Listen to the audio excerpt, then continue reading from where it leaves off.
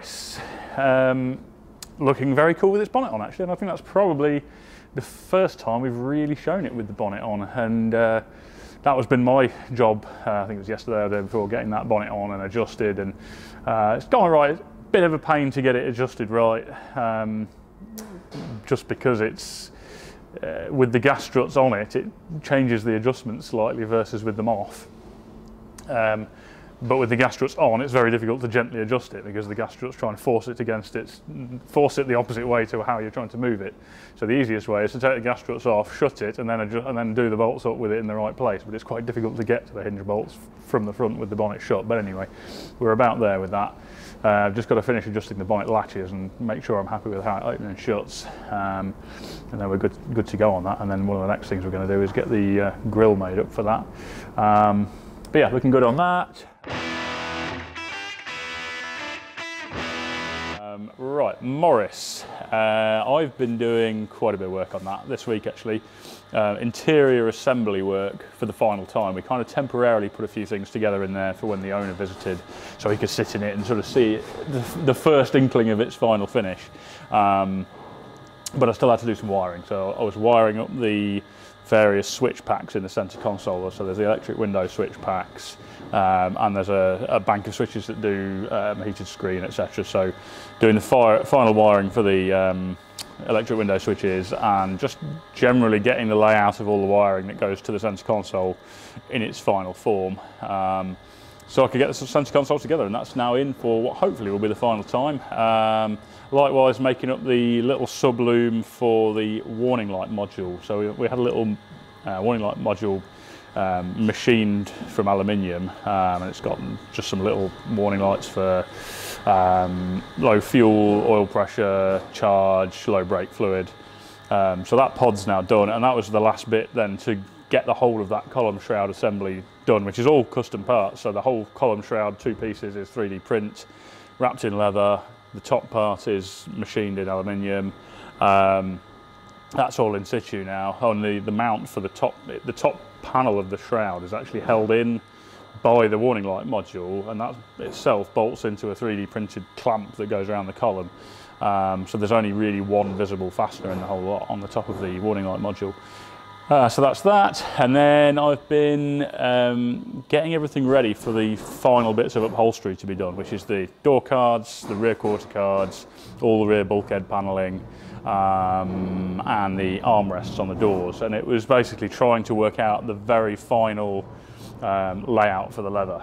We'd done some sketches before, and we knew roughly how it was going to be. That's why we had designed the door handles to be the shape they are. But it was just doing some fine line tape layouts to just see what worked and what didn't. But I'm happy we've cracked that now. So it's going to be a combination of the dark and light leather that features on the seats.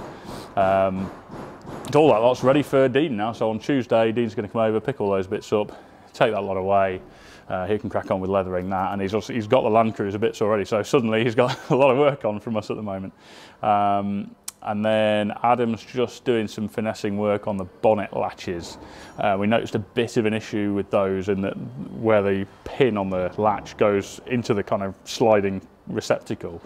Because there's nothing to locate it underneath, the bonnet can move around a bit and unlatch itself, which is obviously not what we want. So we're just doing a little circular guide underneath the latch part. So once it's gone all the way through the latch and latched, it's then held dead fixed so it can't move around.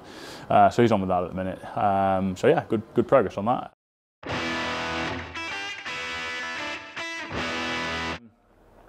What else? The Morris. Adam and I were working on the bonnet.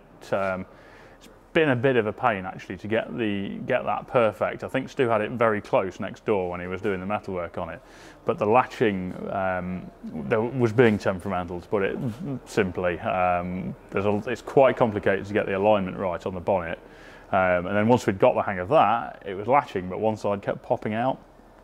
So we've done some changes on the original latch pins. I think they're VW, the pins that go in.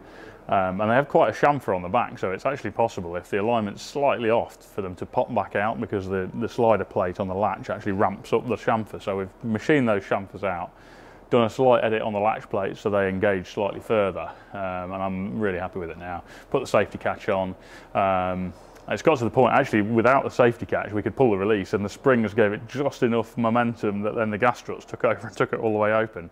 Obviously, we've got the safety catch on, so it will never actually do that in practice, but it opens really nicely now. Pull the lever, not much force on it at all, pops up nicely onto the safety. You come around here, it's just one hand on the safety, and then it comes up on the gas strut, so happy with that now.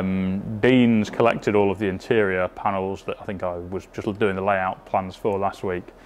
So he's making a start on those now. And there's a few other little bits that George is working on. So he's just done a bezel for the radio. This was always the plan, where the radio sits in the console, there's kind of it's on a sloping section. And to make that a standard DIN-sized head unit look a little bit more tailored to the interior, we're replacing the plastic bezel that comes with it with a piece that we've custom designed to actually follow the shape of the console to make it look a bit more like a proper installation rather than just an off-the-shelf head unit put into a slot. So he's done that. I think he's 3D printed a trial for that. And he's very shortly going to be scanning. Now we've set the bonnet position, he's going to scan the front aperture so we can design this surround for the grille, and we're also designing some little brake cooling ducts that are going to go in the sides, each side of the spotlights on that.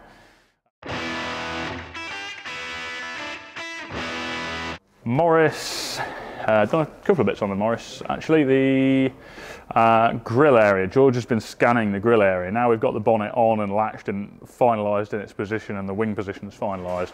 We've been scanning the grill area so we could make the bezel. You probably saw quite a few weeks ago we'd made like a plastic hex mesh for the grill area, but we want to make a metal bezel for that. And the best way, easiest way to pattern that exactly is just to scan that whole area, and then we can just draw it. It's only a 2D piece, but we can draw it in CAD and just laser or plasma cut the surround then, so we can work on the grill. And also, likewise, we're going to do some little crescent shaped brake cooling intake ducts that sit outboard of the spotlights in that grill aperture. So again, same CAD scan can be used to generate those as well, so we can crack on with those. And talking of CAD on the Morris, finally, the mechanisms in the doors that we've had metal 3D printed have arrived. So George was able to do a mock-up assembly of those. All looks great. And that was the final thing we were waiting for before we got the exterior handles machine. So they're just 3D prints at the minute. But because in the 3D print prototypes there's a little bit of play and everything, a little bit of inaccuracy, we wanted the actual metal components that go inside and form all of the latch pivoting mechanism all together with all the bushes that they go together with, so we could then try the handle again and just make sure we're happy with the alignment and the angle before we actually get that machined. But we are, so we're pulling the trigger on machining those handles. Hopefully get them early next week, and then that's the keystone then to the whole of the rest of the door build, because we can't really assemble that handle mechanism very easily with all the glass in there. So as soon as we got that in, we can put the glass in, window lifters, finalise all that, get the door frames on, and then we can just carry on and get the whole of the door build buttoned up. So that's good. We did a little bit of a tweak on the air filter. We made a backplate for it originally and got to hold our hands up, but it was slightly too far back. We'd offset it forward already, but it was a little bit too close to the bulkhead, and the plastic of the filter casing was just touching the bulkhead. So we've done a revised backplate that just moves it another 10mm forward, and to facilitate that, we've had to go for a slightly shallower trumpet on the intake as well on the engine, just because the curve of the filter, if you bring it forward, was hitting the edge of the trumpet. So we've gone for a slightly shorter trumpet, moved the filter 10mm forward, and that's all good now. So I've just mocked that up, it's looking fine. So we're going to paint the back plate and then get that on for the final time.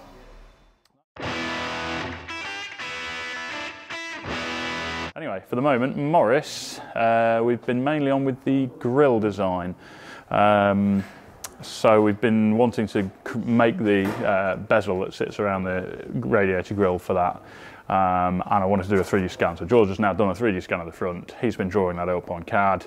We've kept it really simple, just done a 2D plasma cut aluminium surround around the grille, and we're going to bond on some little studs on little mounting plates on the back of that grille surround.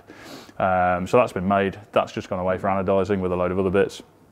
When that's back, we'll be able to try that on there and bond the mesh into it. So all good on that.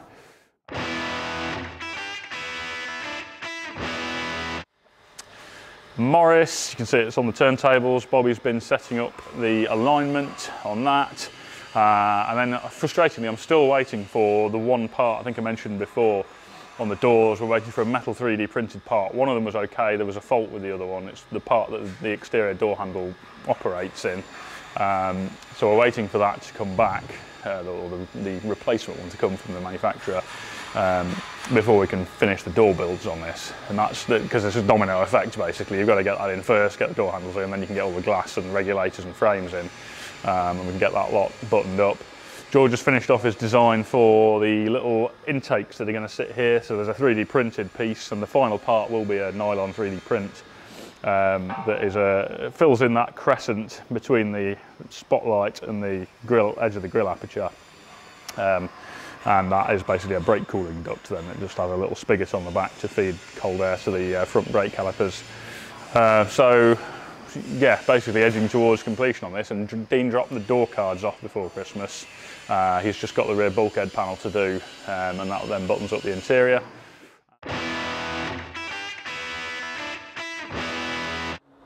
George has been on with the door builds, finally got through the 3D print metal parts we've been waiting for, which is essentially a bit that bolt inside the door here, which the new billet handles pivot on. They have also come back from anodising since last week. And that was the last piece of the puzzle really. So George has been on with assembling the doors. So he's got those mounts in, got the handles in, the mini lock mechanisms are in there, the central locking actuators are in and connected, and then he's been getting the door frames in and assembled. These are billet parts which were machined some time ago. They've just been sort of sat waiting for us to have all the parts of the puzzle in place.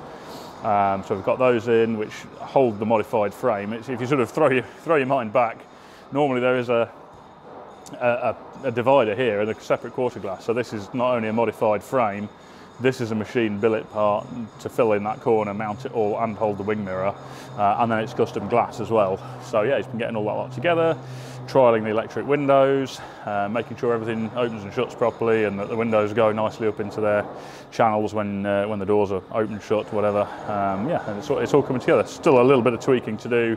We've got to do the seals that sit along here. We're just kind of in the mock-up build to make sure it all functions properly, and then we'll move on to the final build where we'll do this, put sealant around things to make sure this is all weather tight. But it is looking very good, and I have to say it's surprising how much more modern it's made it look around here. I think perhaps the combination of the black frame and the single piece glass and the handles sort of transformed it a bit as well, and it's made more of a difference. And this is the kind of look I would hoped it would have, but it's made more of a difference than I thought it would. So yeah, very excited to see that lot come together. What's the other thing on this? Oh, James has been doing some work in the boot, so we're just basically building and planning and building the panel work that's going to line the boot, which will all be upholstered. So there'll be a panel that covers the fuel tank, a panel each side which will be upholstered. We're just doing a little panel at the back which covers the actuator that releases the boot and some wiring that runs in the back there. And then there'll be a carpet that will be made to go over that. And I know that Dean's in the latter stages of the remaining interior stuff as well. And one other last thing actually was maybe 3D printing at the minute is the gear knob. So we've done the design for the gear knob now. There's a 3D print on at the minute, but we just concluded it was a bit small looking at that, which illustrates the value of a 3D print because it looked good in the drawings. So that's with 3D printing a bigger version now, a scaled up version, to see how that looks. But I think we're on the right track with that. So yeah, that kind of keystone of needing that 3D printed part in the door has now allowed a load of parts to be completed. So this should transform pretty rapidly now.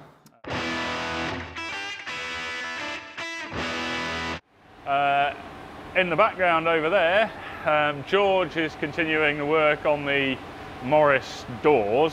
However, the big thing on that this week is that last weekend Dean came over and dropped off the remaining upholstery, or the remaining upholstered parts.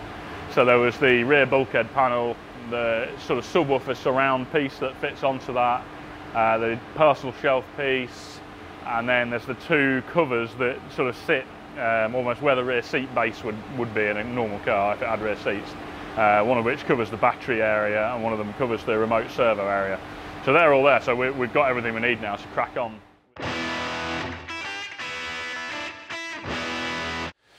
Morris, I've finally got everything I needed and found the time to start getting the interior back in. So actually the last couple of days I've got all of the rear end in, we've got the rear quarter cards in, the covering panels that go over the battery and the remote servo, seatbelts are in, subwoofer surrounds in. That all went great, everything fits really, really nicely, very happy with that. And I'm actually moving forward to finishing off the carpets, getting the front seats in, got to get the kick panel and speakers in the front. We can finish the door builds now. We actually had a bit of a game. We were going to have tinted windows. The owner wants everything except the windscreen tinted. And I got a company out to do what I thought would be a fairly straightforward job of tinting the windows. And actually after 2 attempts, they did not manage to tint the rear window, and essentially the guy who said he'd been doing it 10 years says that with decent quality tint film you just cannot get it to go around that sort of compound curve. So at the moment we're going to carry on the build with untinted windows, and then I'm going to come up with a plan. I need to basically contact or find the manufacturer that still makes the Morris rear windows to see whether they can do us one with tint laminated into it, because the side windows I can have made with tint laminated into them no problem because they're just flat glass. It's the rear one that's a bit more complicated, that would be a great solution if we can actually get them made in tinted glass. It was just never the plan, and I kind of assumed that it would be a really straightforward job to just have the windows tinted with a film, but it seems not. Although if you are in the window tinting business and you think you have a decent quality film that would go through that kind of compound curve no problem, then feel free to get in touch and you're welcome to come and try and do the job. So that's where we're at with that. But at the moment, with the plan being clear glass, we can actually crack on and just get these windows in now. So we're going to get the glass back in, get the frames built, interior cards in, boom, we're ready to pretty much start testing at that point once we've got the glass in. So yeah, extremely excited to see this take shape over the coming days.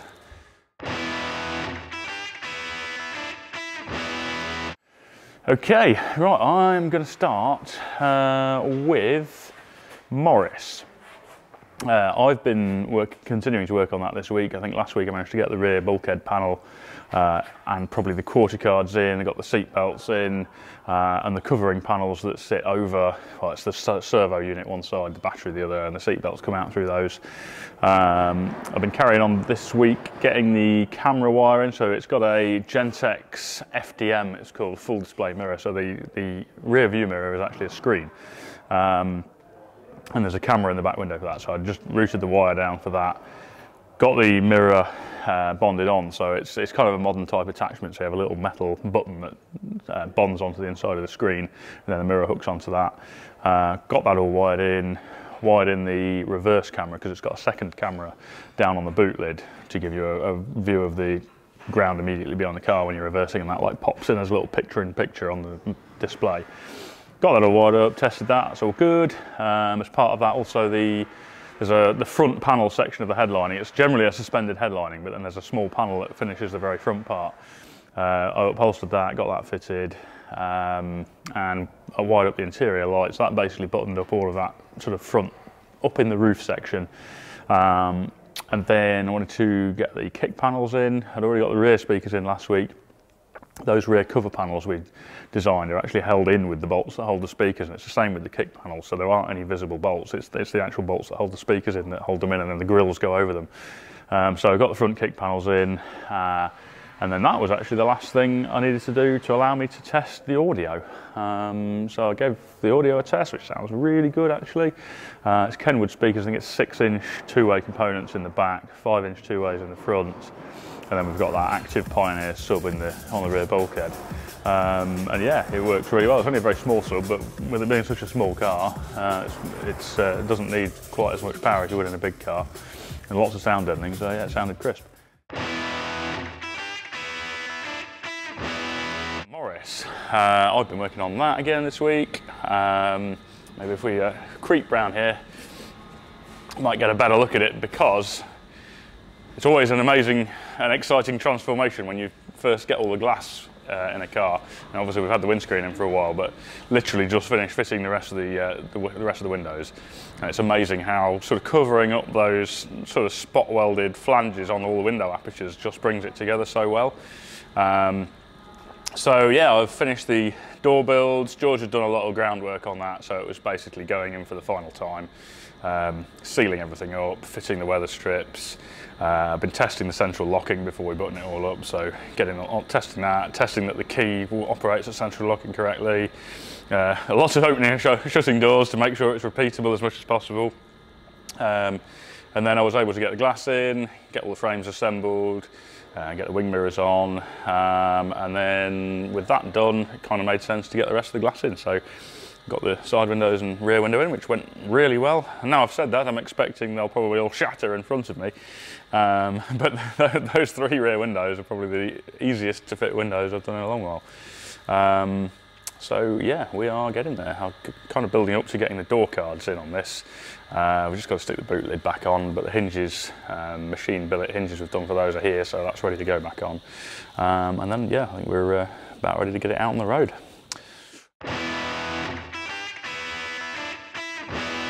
So, starting with the Morris, I've been doing the final door builds. So I think last week, or the week before, I'd made a start. But I still need to bond the glass into the lifter channels, which I've now done. Do the changes to the door cards, or the cutouts in the door cards for these lock mechanisms. Now we machined these quite a long while ago. This little piece here, which basically allows you to manually actuate the locking from inside the car. So it was just a case of cutting the leather through. We'd already cut the holes in the cards, and then adjusting and tweaking the operation of those, because this basically clamped onto the actual link rod between the lock and the actuator, the solenoid actuator. So it's just a case of shaping that rod so that sits perfectly onto it, because the fit of this is a pretty tight tolerance in here, so it hasn't got a lot of movement. But yeah, that's working great. Got them both operational. They work nicely off the the remote control. Pretty much buttoned up that. I've just got to strip the card off the other side. Now I'm happy with all the operation on that, and bond that glass into the lifter channel, and then that's the doors done. A little bit of buttoning up of wiring under the dash there. And we are about ready to go. We're just going to stick the boot lid on, and I think we can tentatively take it for a bit of a drive.